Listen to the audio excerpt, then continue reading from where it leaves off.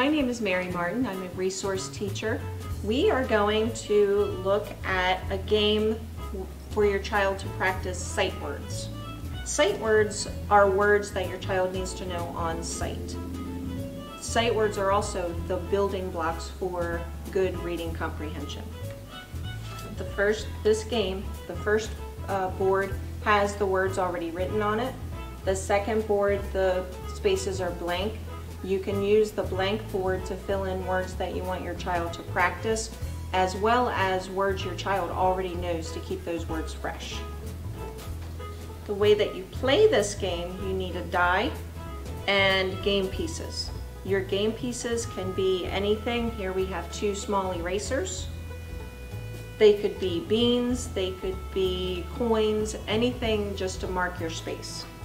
For the die, you could download an app on your phone that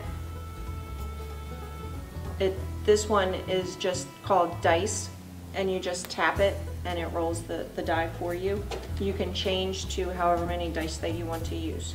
So the way that you play this game, you put your marker at start, roll the die, and I have a 5.